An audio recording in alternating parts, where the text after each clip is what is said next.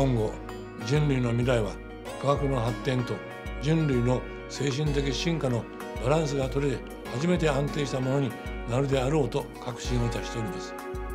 この京都賞がこの両面の今後の発展に大きく寄与し、新しい哲学的パラダイムの構築を促進するいささかの刺激剤となればこの上なく幸せに思っております。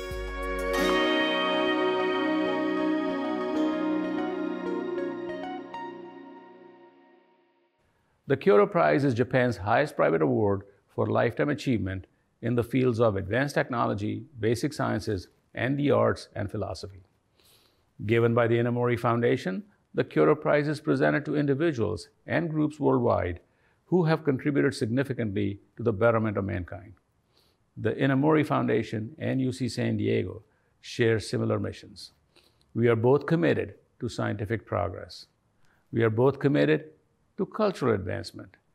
And we are both committed to solving complex issues through multidisciplinary research. World-renowned faculty from our two institutions have worked together across multiple disciplines to forward scientific discovery. Together, we are driving innovations in science, innovations in medicine, and innovations in technology. Thank you, Chancellor Khosla. Hello, everyone. I'm Al Pisano, the Dean of the Jacobs School of Engineering here at UC San Diego, and I am pleased to present UC San Diego Nanoengineering Professor Darren Lipomi, who is the perfect person to introduce Ching W. Tang, the 2019 awardee of the Kyoto Prize in Advanced Technology. I'll give Darren Lipomi the full honor of a full introduction of Professor Tang, but first, I'd like to share a bit of information about Professor Lipomi himself. Darren is a world leader in thin-film electronic materials. Like many high-impact engineers, he engages in the virtuous cycle between fundamental and applied research. Applications of his work include solar energy and artificial touch. I could get into many details of his many awards, accolades, and accomplishments, but in the few moments I have, I'd like to highlight an important critical aspect of Darren's work as an engineering professor. Darren creates inclusive research and learning environments for his students, both inside and outside the lab.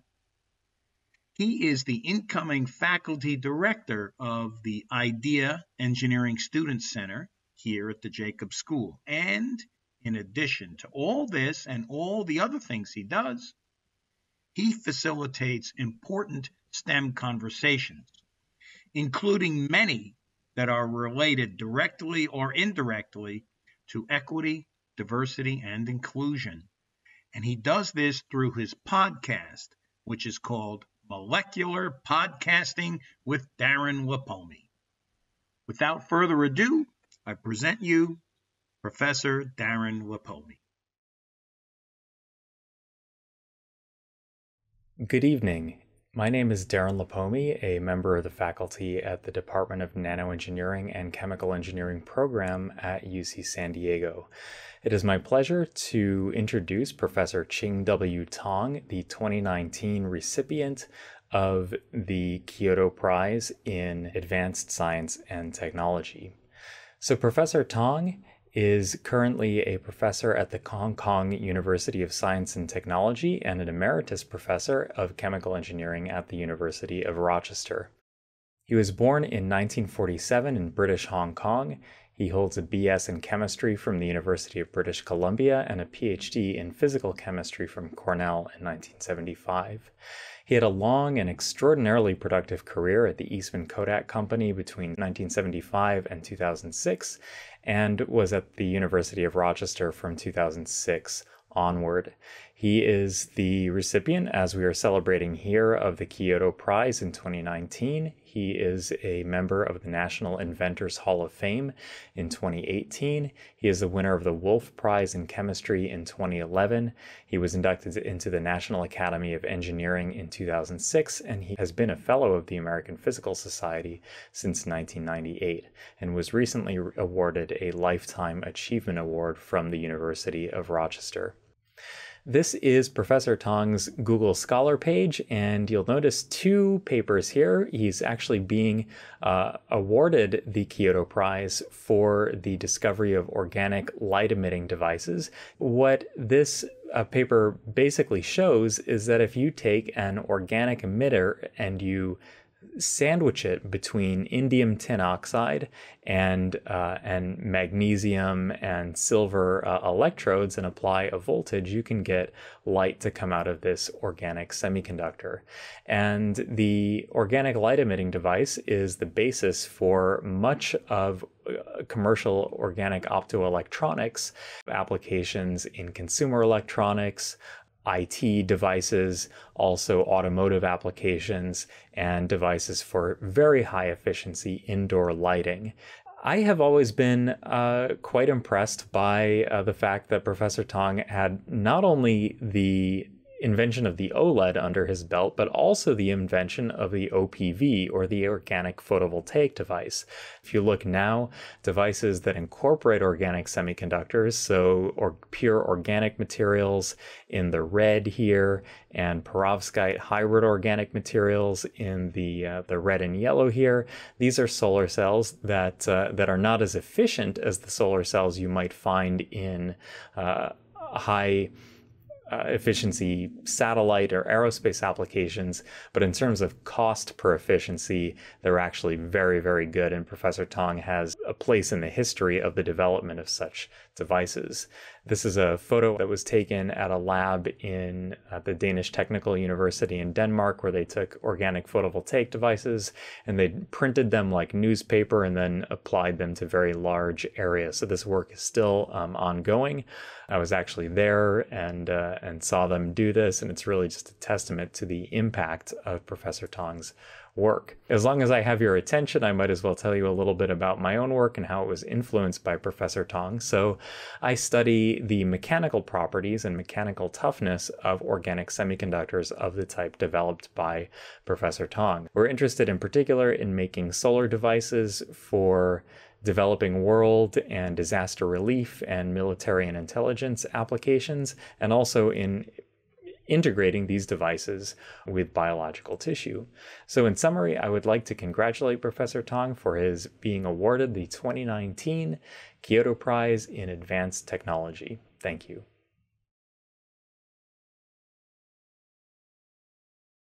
I would like very much to thank the Laureate Foundations for giving me such a deep honor. Today, I'm going to talk about the evolution of OLED display technology. OLED stands for organic light emitting diodes. In many ways, it's a journey of my life. So I'm going to tell you a story. I'm from the Hong Kong University in Science and Technology. I've been there for 5 years. So my own revolution, just very briefly. I came from Hong Kong. Hong Kong is in the south of China. It's a very small place, measuring 20 miles by 20 miles. Hong Kong, as you know it, as most of you know it, is a very bustling city. It's a city of lights, beautiful lights at night. But Hong Kong in the last couple of months is very chaotic, in turmoil. I'm sorry to say that, but I would like to ask for your support and understanding of the Hong Kong situations. And I also would like you to come to visit, if not now, in the near future. I came from a town in the northwest part of Hong Kong called Yunnan. And in the 50s, Yunnan was quite a bustling town. The main street, as you see here, was lined up with shops, restaurants. The villagers from nearby villages would come there to enjoy the morning tea or sell their goods. And that's the place where I grew up. I actually grew up in the village, nearby. And today, I moved to the southeast, to a university only 25-year-old, and continue to do my research there in organic LED and other subjects. So, my village, and this is my the house built by my grandfather in 1921, almost 100 years ago. It's still standing there. And the reason it was standing there because it was made of very good materials, the bricks. The bricks was actually made in the kiln that owned by my grandfather. So he probably chose the best bricks and built the best house for himself and his family. And that's why it's still standing today. And nearby we call it our old house, is the village shrine. It's a one-room building with a very small room attached to it. The small room is a one-room schoolhouse where I first have my first taste of education, 5-year-old. And I probably spent a few months there learning very simple Chinese. But that's how I started in my education pathway. So my early educations, I went to a primary school from 1953 to 59. The school was built in 1951. And my father, who is very influential in the town, particularly in education matters, that was responsible for the founding father or members of the school board. So he was a very important person to the community and also a very important person to me. But he also had very wild connections. And as you can see here, he was with Richard Nixon, the Vice President of the United States.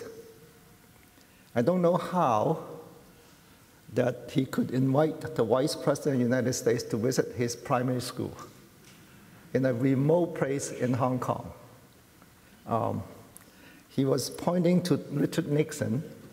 I think he was telling him what to do at that moment. I'm not so sure. But my family has very special connection with the President of the United States. Not only my father had a chance to meet with the Vice President who later became the President of the United States. And here is my son.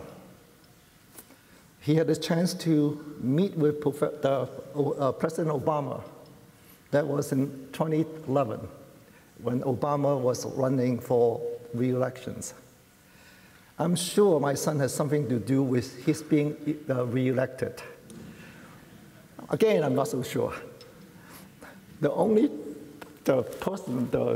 So my father's generation, my son's generation had a chance to connect with the President of the United States, but my generation, no.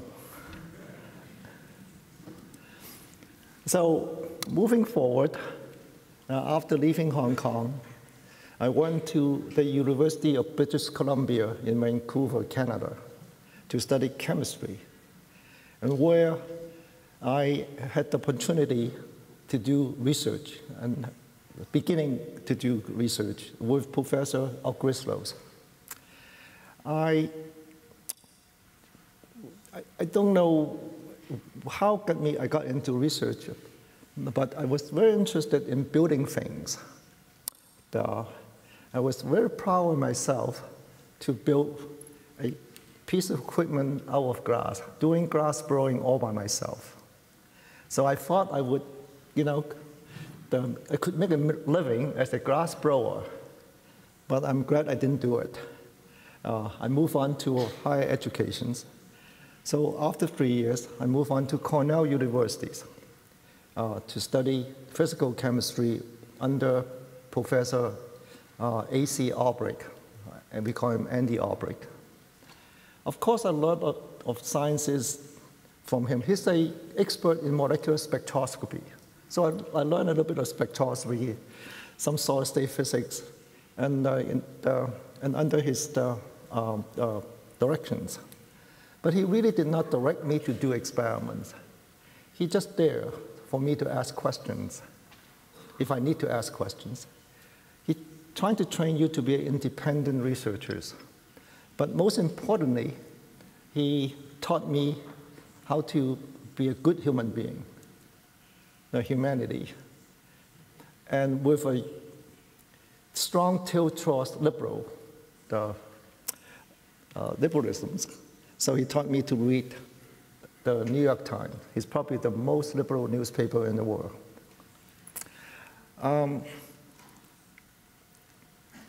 Then I went to Kodak right after the graduate school. I spent 31 years there. And as you can see from this picture, I really enjoy my work, and I was quite happy there. And after 31 years at Kodak, I moved on to academia. I was fortunate to have the opportunity to become a faculty member in the Department of Chemical Engineering in the University of Rochester, and then following that, coming to Hong Kong to be with the Institute for Advanced Studies at the Hong Kong University in Science Technology, where I'm still there now. So that was my very quick personal evolutions. Now I'm going to tell you the evolution of display technologist. So in this diagram, the horizontal axis is the year, starting from 1950 to 2030, projecting into the future. And then on the vertical axis is the dimension of the display in inches, the diagonal of the display. So the small display can be as small as less than 1 inch, and the big display, like this one, can be hundreds of thousands of inches.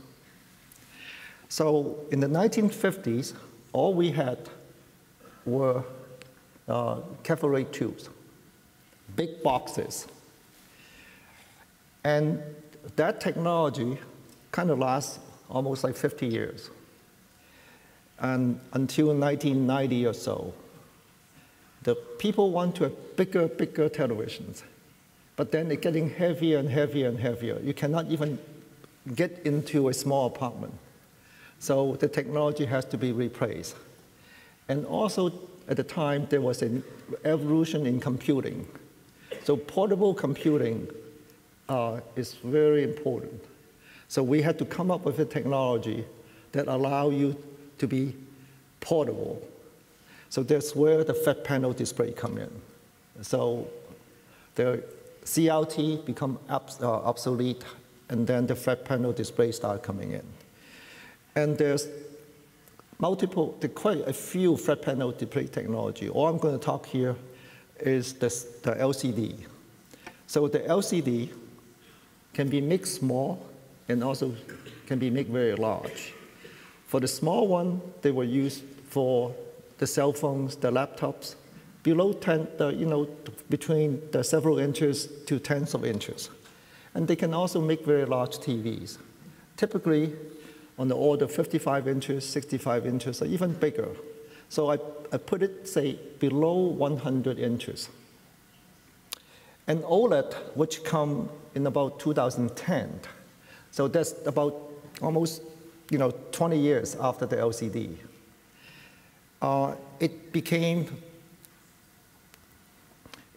OLED find that the technology can be used for both the small display as well as the big display, just like the LCD. So OLED really was here to compete with the LCD because LCD is already existing. And as I will tell you later on in my talk, the competition is going quite well for OLED. And OLED has also another features, which is that it can be folded, it can be rolled, and so on. It can be curved. So it has a form factor which allow you for newer applications, like something that you can wear, like the watch and the other display as well. More recently, just in last year or two, there's another technology that came along, and that is called the micro-LED light emitting diode. And this is based on inorganic gallium nitride, the materials. And that technology, because you can tile the display together without the seams, and so it can make as large as you like, as you can afford to pay for it. And that display technology, the one at the upper corner there, almost have no limit in size. So they can go to 1,000 inches, more than 1,000 inches, but they cannot go small. So at least not now. So OLED and LCD can compete very well against each other, and we don't have to worry about the micro-LED competing in the small dimension displays. So because CRT is such an important technology, even though it was obsolete now, I want to just briefly mention how the discovery came about. First of all, there is a discovery of electrons by J.J. Thomson back in 1985. And he was given a Nobel Prize in 1905 because of that. Just imagine discovering the electron, which we use for the electricity today. And then a few years later, Karl Braun used the electron to hit a screen that has a phosphor on it, and so that you can produce an image on the screen. And that's how the CRT2, or the modern TV, was the first discovered. So he won a Nobel Prize in 1909, but not for the display that he invented, but for a telegraph. So you can see, if you're smart, you can do many things and still get a Nobel Prize. So that was the CRT.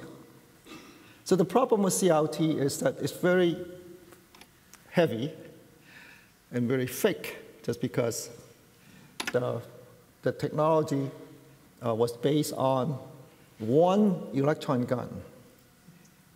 Okay. In other words, you have one addressing element for all the picture element we call pixels on the screen. And the screen can have million pixels, but you have only one gun. So the gun has to be directed to the screen using a magnetic field or electric field. So in this CRT technology, the thickness is proportional to the screen size, and the weight proportional to the screen size. And so the limitation is that it cannot be scaled to large screens. Here comes the flat panel display technologies. The difference there is that for each addressing element, you have 1 pixel. So you can compact them into a flat screen, as shown in this diagram on the right here. So the thickness of the screen can be only a few millimeters. In fact, for OLED, it can be less than 1 millimeter, and that's why it can be rolled. All right. So this is literally a revolution rather than evolution in display technology, going from the big and fat and heavy to thin and light. So the LCD was the dominant technology in the flat panel displays. It was discovered for the display technology. LCD is known for a long time, but for display applications, it was first discovered in RCA laboratories in the 1960s. First, by Williams, he basically observed that if you apply a voltage to LCD liquid, it can get cloudy. If you apply voltage to it and we remove the voltage, it can be transparent. So just a optical phenomena, but you can distinguish whether it's light passing through or not passing through. And a few years later, George Hellmeyer took their inventions and make a clock out of it. And that's the first LCD clock that he made, and that is him in the 1970s, I suppose. For this invention, he was given the 2005 Kyoto Prize, just to make the connections.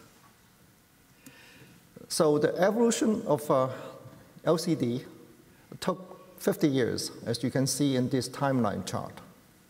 It started with Williams and Hellmeyer's discovery in the 60s, and there's other important discoveries, like the twist pneumatic, the liquid crystals by Martin Shade and Helfrich in the 1973, I believe. And then the active matrix backplane using amorphous silicon, also in the 70s.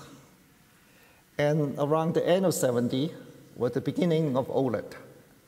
So we were behind by about more than 15 years. And then after that, you have the display development. You have the one important milestone was the development of the blue LED by Nakamura, Akasaki, and Amano. The three of them won the Nobel Prize a couple years ago for that discovery. And because you have the blue LED, you also can have the white, and so therefore they can use the LED as the backlight for LCD, and that was very important. And after that, there's different LCD display technologies, but mostly important but minor variations. The important development was that about the 2010, the Chinese in China beginning to make huge investment in LCDs, and the price drops as a result. And today, you can get a 65 inches LCD, at least in the United States, for about $500. So it's very inexpensive for a large entertainment technologies. So roughly that was the timeline of LCD. So you have some key developments, and also you have huge investment to drive the price down. So the evolution of OLED.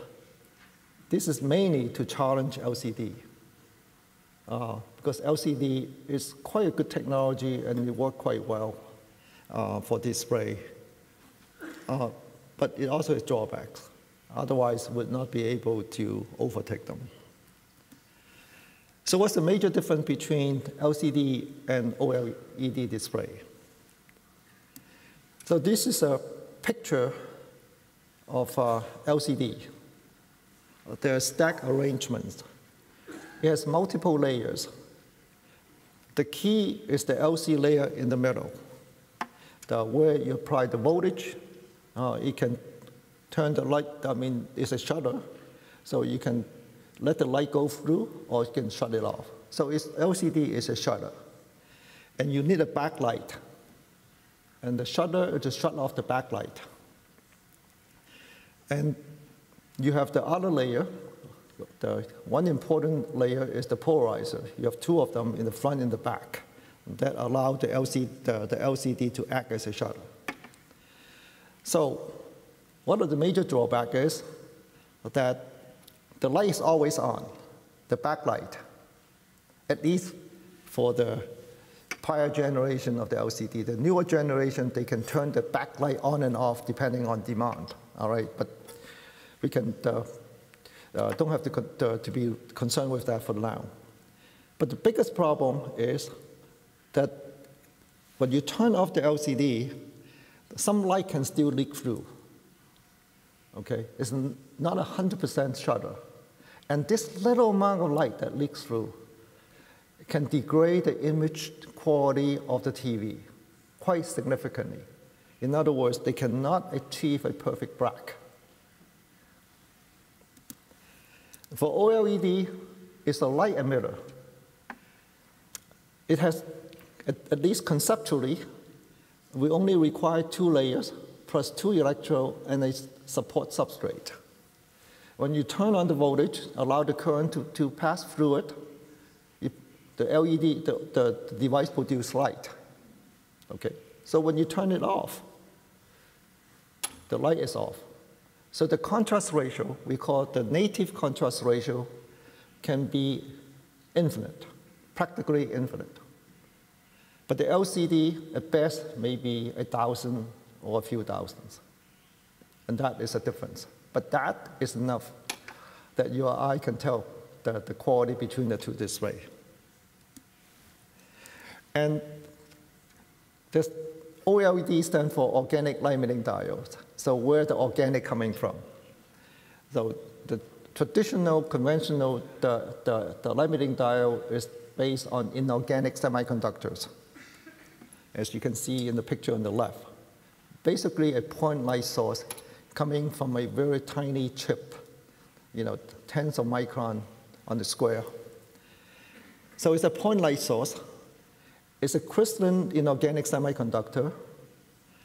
The application is for lighting, backlight for LCD, and also for the billboards. It's very the defined application there. For the organic LED, it's an area light source instead of a point source. It's made of amorphous organic thin films. It can be used in smartphones, televisions, and wearable watches. So the real difference is that you can process the organic LED in an area. So that's why it's very suited for TV and flat panel display applications. And the fact it can be turned on and off very quickly is also a very important feature.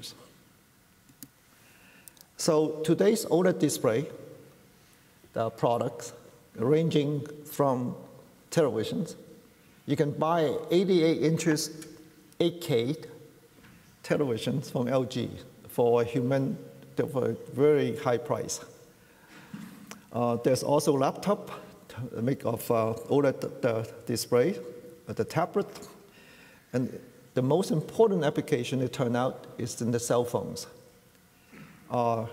You also have application in the watches, the AR and VR applications as well. So from this figure, you can tell that OLED covers a very broad range of application. And that is one of the reasons it can be successful, just like the LCD. If you are only able to do the large area, or only able to do the small area, or only able to do one color, then you cannot cover such a wide range of applications. And on top of that, OLED has a very unique quality, which is, the display quality is excellent. So in 2013, the television was first introduced, the OLED TV. And this was me in front of LG's television. I'm not a salesman for LG. It just so happened that I was in a store in Hong Kong, and they first introduced it. So I just went down there and take a look at the TV, and I got a picture taken there as well. The price at the time was more than $10,000 when it was first introduced. But today, at least in the US market, you can get the same television for about $1,000. So it's a factor of 10 reductions in price over the last 6 years, which is quite remarkable for a display technology. And we look forward to further reduction in price in the OLED product in the future. So I want to show you what is in the future. And this is LG commercials. They loaned it to me. You can see a display coming out from a box. That is the box. And the display is coming out at a push a button.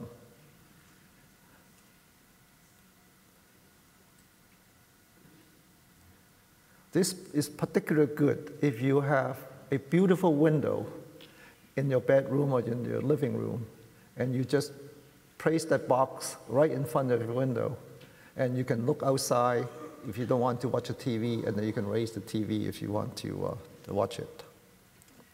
The reason you can have this kind of new TV, because OLED is so thin, it can be rolled up. Also, OLED, because of thinness, it can be folded. So there are foldable phones in the market now, which sold by Samsung and Huawei, maybe a few others. So these two are products today, but they're kind of expensive. So now I'll go back a little bit to tell you a bit more about the discovery of OLED.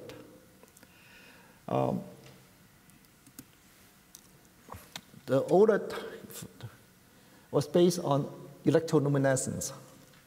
The early work was done back in the 60s, just like the LCD. And in this paper here, published in 1965, the device was made of anthracene crystals sandwiched between the two electrodes here. And if you apply a voltage on the order of 2,000 volts, you can get a very small current on the order of 10 to the -5 amp per square centimeter, very small. But you can still see light coming out. And that's proof that the recombination of electron coming from the cathode and the positive charge coming from the anode, the recombination would give you light. And this is the evidence of it. And it was a blue light. So the first blue LED is actually organic, not inorganic LED, I think. But it requires high voltage and low current, even though the efficiency is high. So there's no applications. There's no practical applications. So here is how I came in. I spent a few years at Kodak when I first joined the research lab to work on organic solar cells.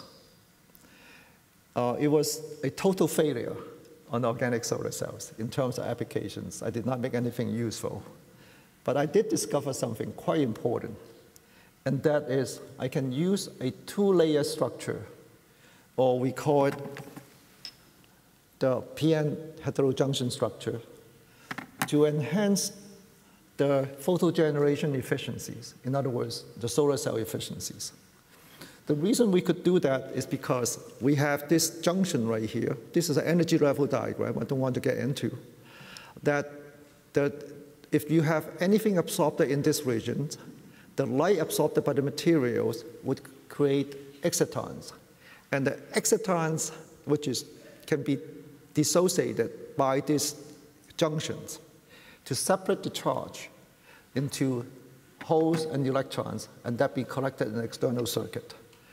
So it was a quite remarkable in terms of accomplishment at the time, because I achieved a 1% solar cell efficiencies, even though at the time the solar cell efficiency is more than 10%, based on inorganic semiconductors. But nevertheless, by the proper choice of materials, and with the thickness adjusted to about only 60 nanometer, I can get a very decent device performance. But only drawback is I get a 1% efficiency, competing with 10, 20% at the time. So the reason it was so inefficient, because the layer thickness is so thin. It doesn't absorb enough light, and that was the major problem. And I cannot increase the thickness because the transport of charges become a limitations. So I fail, and I move on. So I move on to organic light emitting diode. Based on the same structure, nothing changed. The same structure, almost the identical thicknesses. But now, I inject charges, instead of separating charges, and inject charges into it. Electron from the cathode, the holes, a positive charge from the anode. And the recombination takes place here, just because there's a barrier there that the charge cannot cross over. So they have to recombine. And the region for recombination, it can be so thin. So thinness doesn't matter. actually it helps because it requires lower voltages. All right. So because of that, and with proper choice of material, this is very important, proper choice of material. You cannot just randomly choose any material. You can get very high efficiencies. So with this bilayer structure, very thin films, and I'm also engineering a very important cathode, magnesium silver, and then you can derive very high efficiencies, I would say modest efficiencies, and at a low voltage. And another feature is that the very fast response.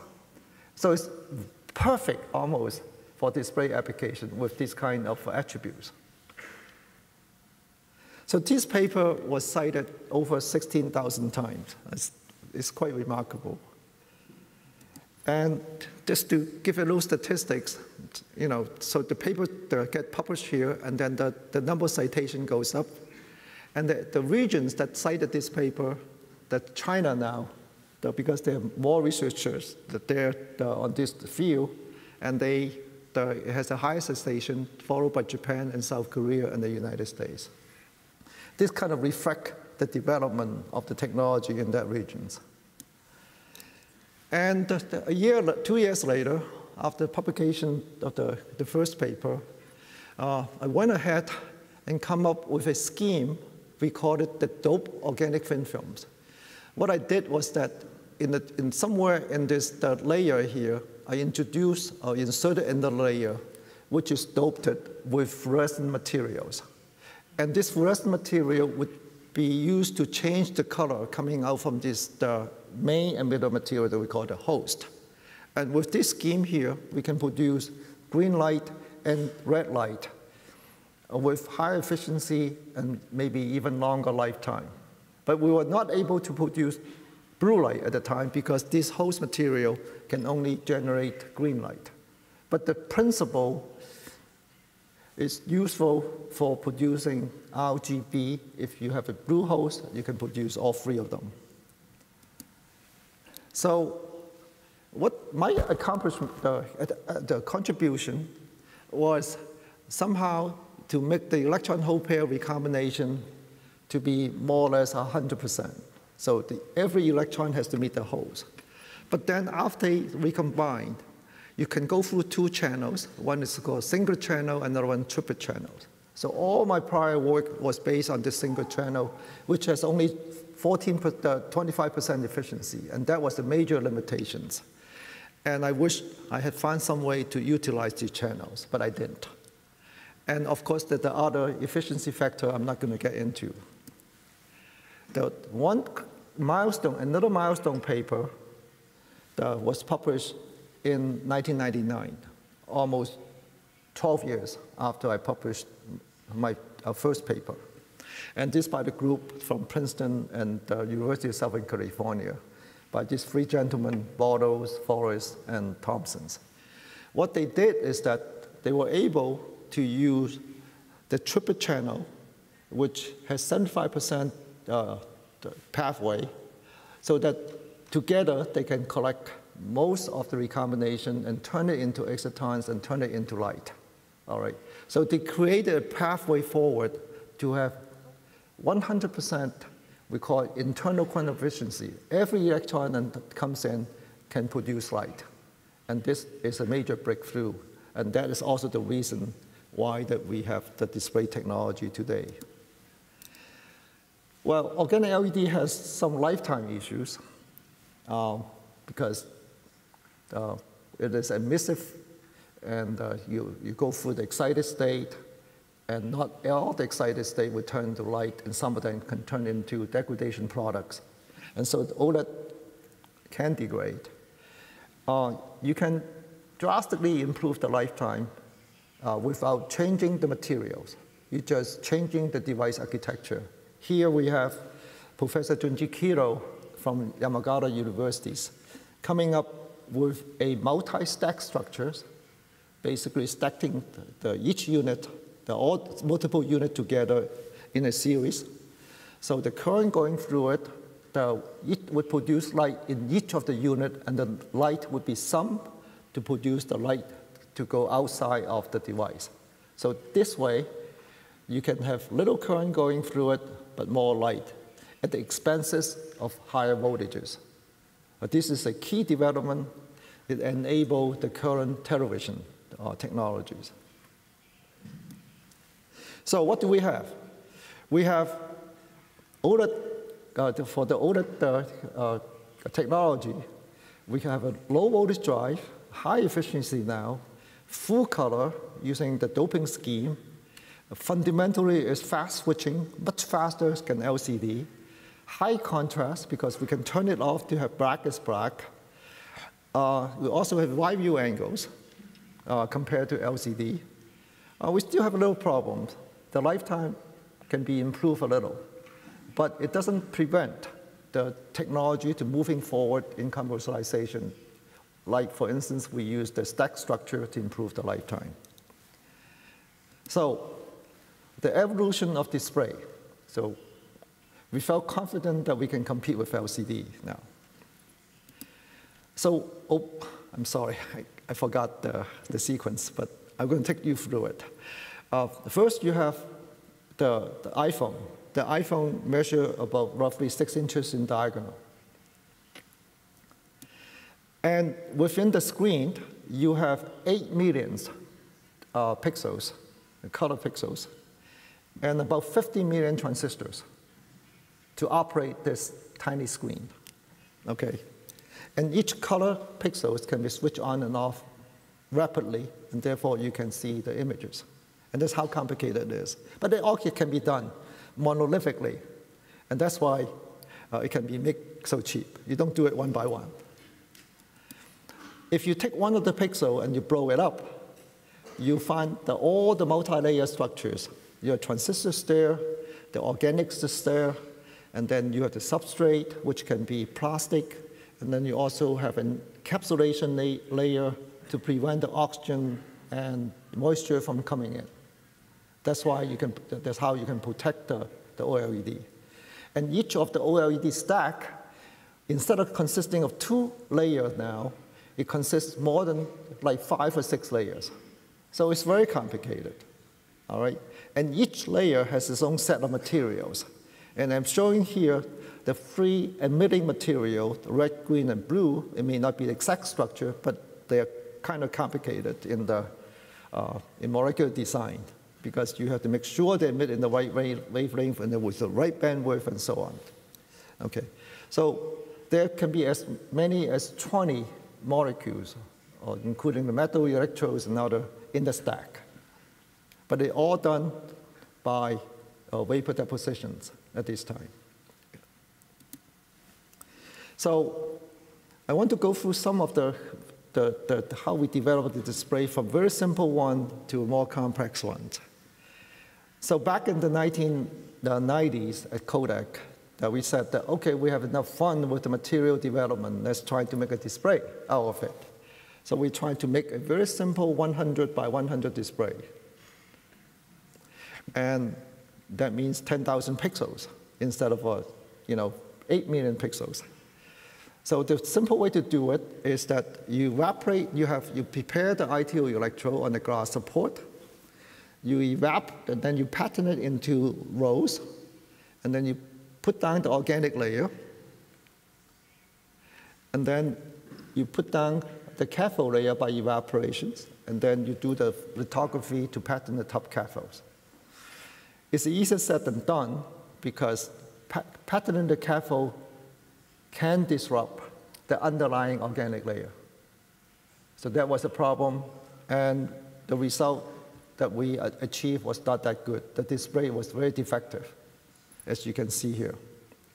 But that was in 1990. So a few years later, I came up with a way of patterning that doesn't require photolithography after we evaporate the organic thin films. We basically put the shadow mask on the ITO anodes before we deposit all the organic layer and metal layers. So organic layer and metal layer will deposit without the interruptions. And by evaporating the metal from oblique angles, we can produce a gap here, and a gap here. And therefore, we can isolate the cathode to give you the display. And Pioneer, the Tokuho Pioneer, took it one step further. They come up with a more elaborate scheme to isolate the cathodes, and they were even more successful.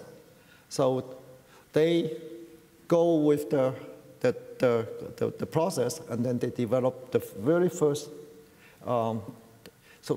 passive matrix OLED.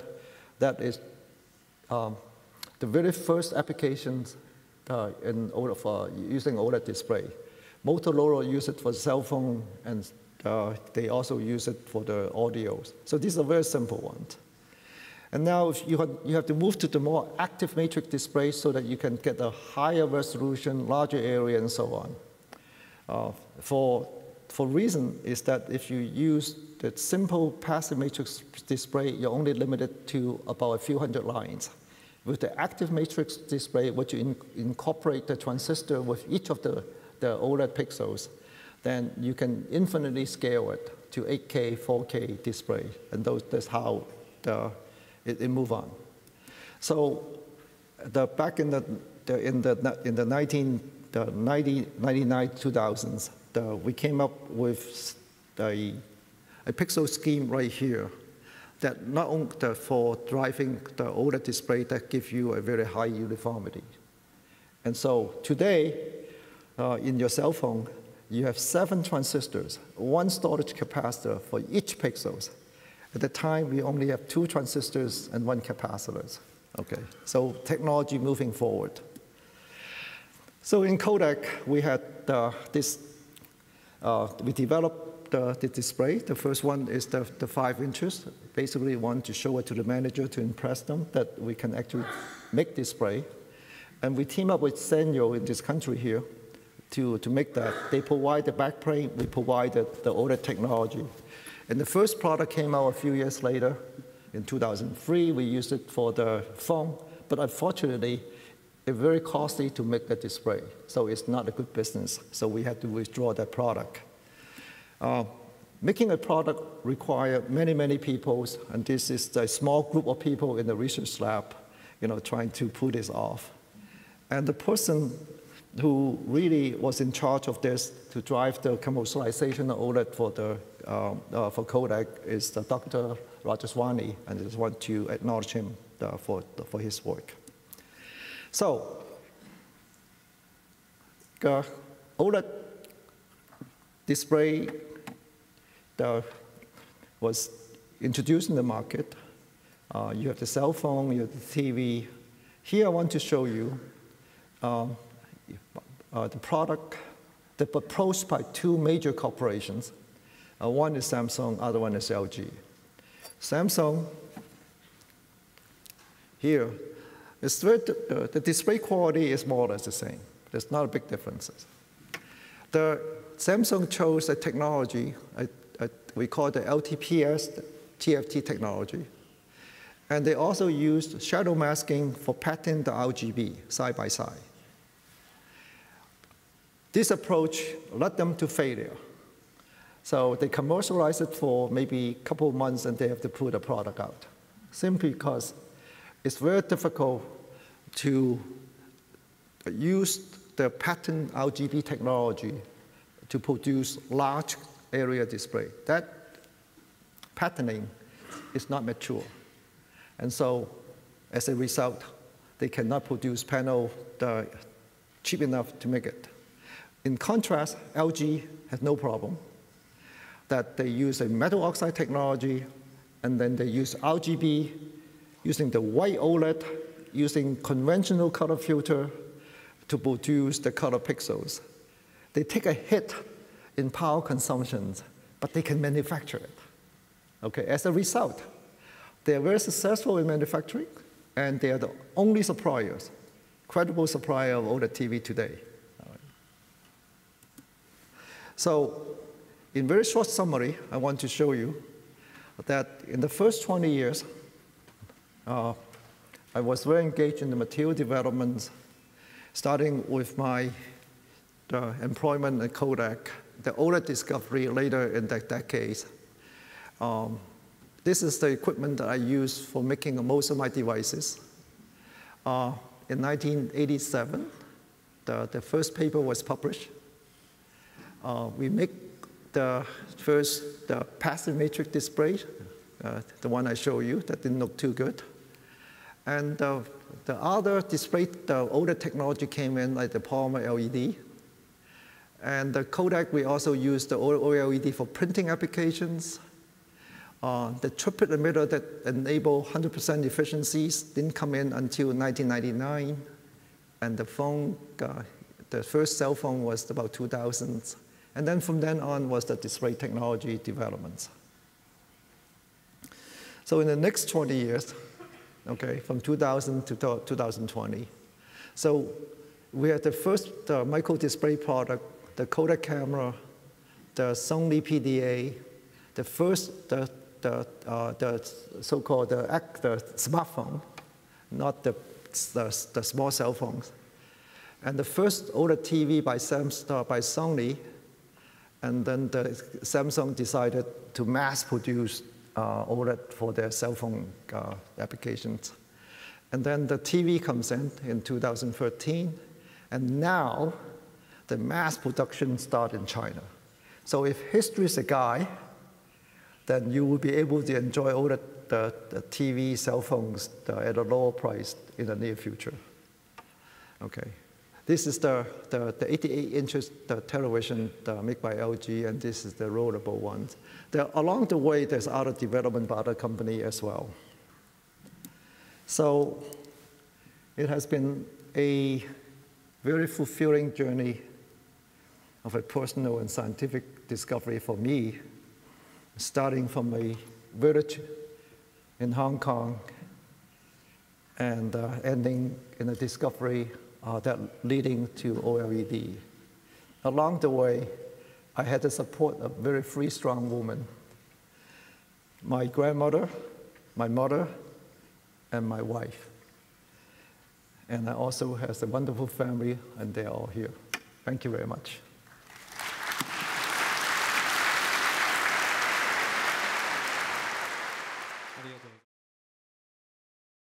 Professor Tang, congratulations and welcome to UC San Diego and the Kyoto Prize Symposium, and thanks so much for chatting with us. Thank you. I'm glad to be here. You had a remarkable career at Eastman Kodak. In the second half of the 20th century, there were large numbers of famous inventions made at places like Bell Labs, IBM, Xerox PARC, HP Labs, and of course, Eastman Kodak. These inventions really came from basic scientific discoveries. However, today you don't see this kind of productivity from industrial research labs, at least in the physical sciences.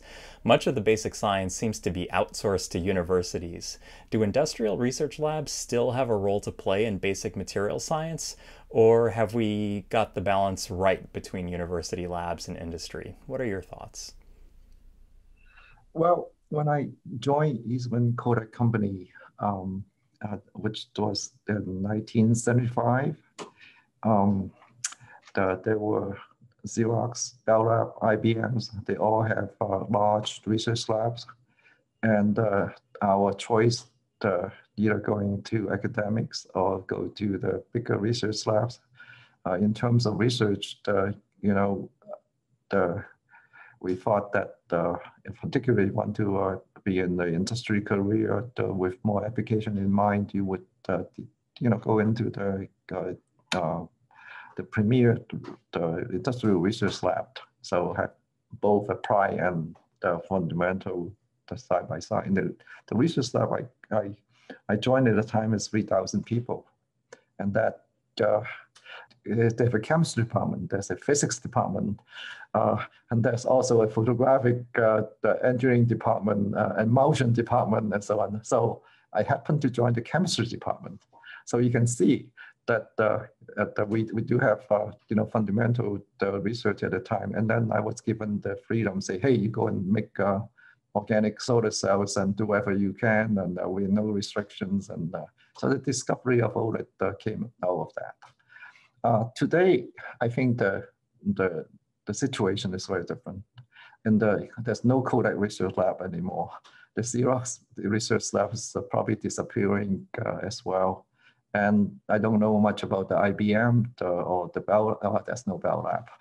And then so so I think that in terms of material research, the physical science research, rather than the electronic software kind, the development cycle seems to take much longer times, and the industry seems just don't have the time scale or the patience to develop new materials. So that's being pushed to the industry, in the universities or the smaller startups, which is spin out from the universities. So I think there's a natural progression for certain part of the certain sciences.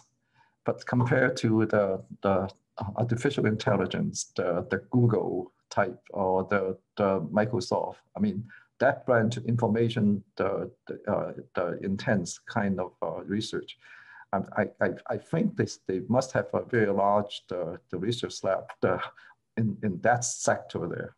All right, so they may be the one replacing the IBM and the Kodak and so on. So I wouldn't say that they because once the company is making money, they can say that we can invest in the more basic research. You know, so like for instance, the quantum computing, the AI, and so on, and Google and Facebook. I don't know about Facebook. The Google's doing all that. So I think in some discipline, I think it's the right balance. The university is doing the fundamental share, but also I know that maybe your research office also like to ask you to do a translational kind of research in the university, and so I think here in Asia is even more true. I think there's a lot of universities that are having the basis of many startups as well. I don't know whether I answer your question, so that's my view. Yeah, that's great, and there are a lot of threads that we can follow there. So you're a chemist, and I'm a chemist, and I wouldn't trade my first language for anything. But sometimes I get jealous of my colleagues who are really good in physics, computer science, and electrical engineering. Since your work is now perhaps most closely associated with the electronics industry, do you ever wish you had a different scientific first language, or would you choose chemistry again, knowing what you know now? Well, when I started my undergraduate, I was debating whether I should go into physics or chemistry. So I end up doing physical chemistry, so it's half and half. and I think the physical chemistry is a good boundary. You know, you step to the physics side, you can do the engineering. To do the step to the chemistry side, you can do the material research. And but I don't think I would change what I had in my education as a chemist. But I tend to like more in the physical side. So I felt comfortable talking to the display experts in the LCD field, and I know the language. Then sometimes I even understand the circuit design and so on. And you just learn from them. I think you know, I wish I could be deeper in all this discipline, you know, but there's only so much a human mind can do.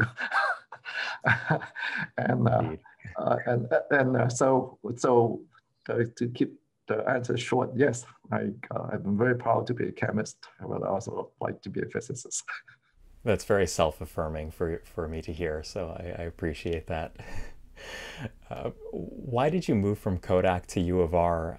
Would you have stayed if Kodak's finances were better? Wow, that is a agonizing decision that I made at the time,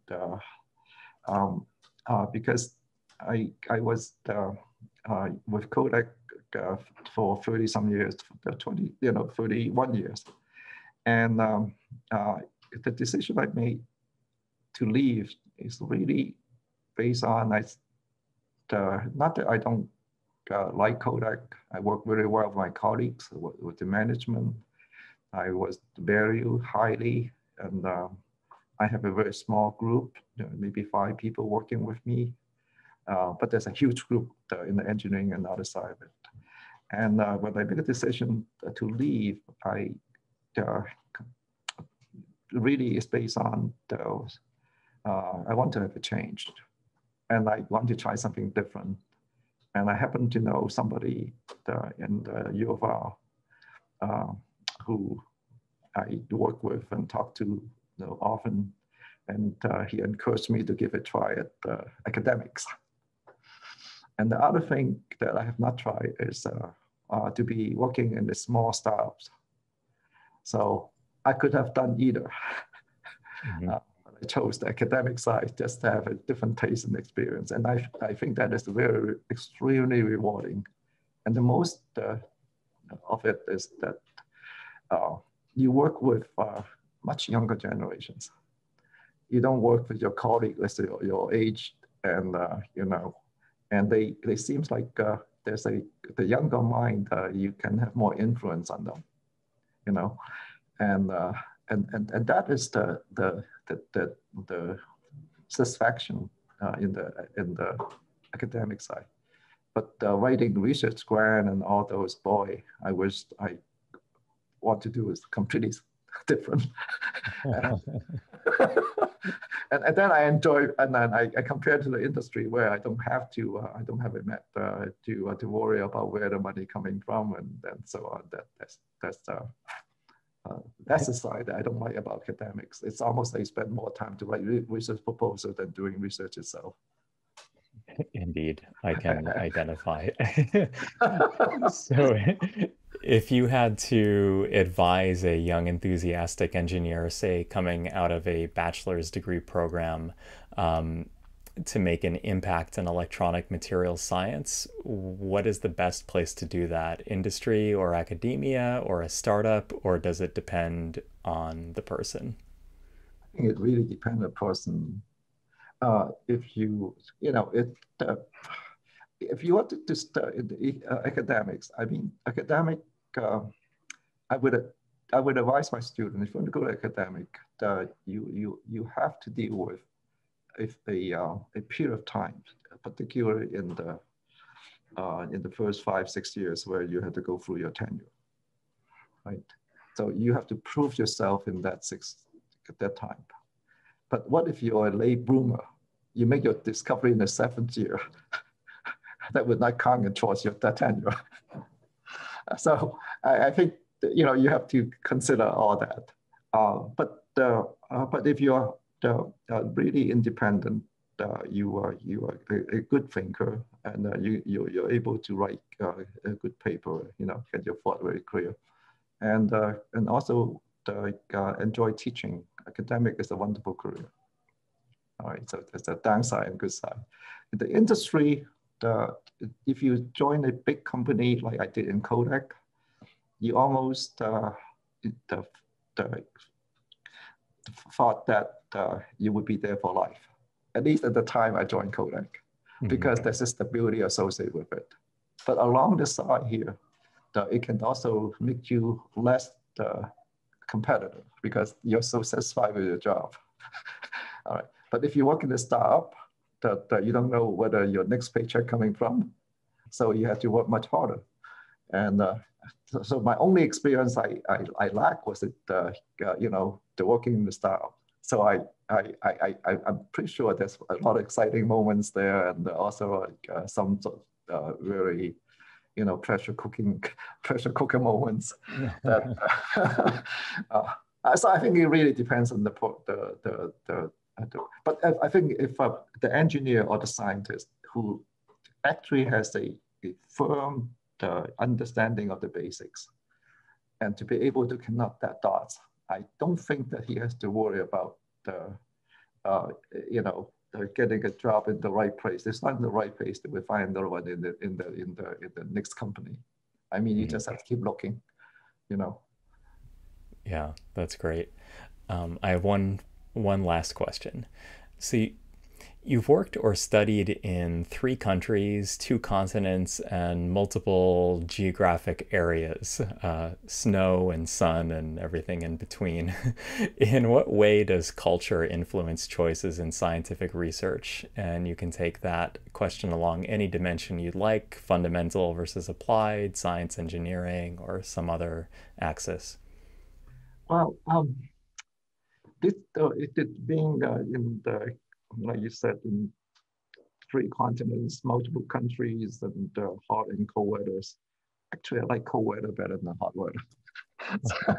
So I enjoy my 5 years in Ithaca working with Andy Albrecht, who's just a great advisors. I think what I by the way, I think you know that my wife is non-Chinese. She's Jewish, and so I learned that part of the culture as well. So I think being with different the kind of the group of people, the Asians, Americans, black and white, yellow, and give you a very good perspective that this is a very diverse world. Just like in science, it's extremely diverse, beautiful, and also very complicated. The human nature is very complicated, and science is very complicated. So I think as a human being, we like to have the tools or have the ability to appreciate and to connect with all this, the people and environments. And being in different place and different time of your life, it just gives you the amazing opportunity to learn and to be a better person, I guess. Wonderful note to end on. Professor Ching W. Tang, thank you so much for your time. Congratulations again on the Kyoto Prize. Thank you very much. It's very nice to talk with you.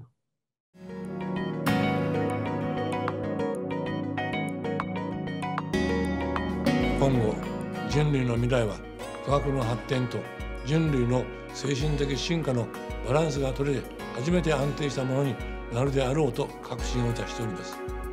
この京都賞がこの両面の今後の発展に大きく寄与し、新しい哲学的パラダイムの構築を促進するいささかの刺激剤となればこの上なく幸せに思っております。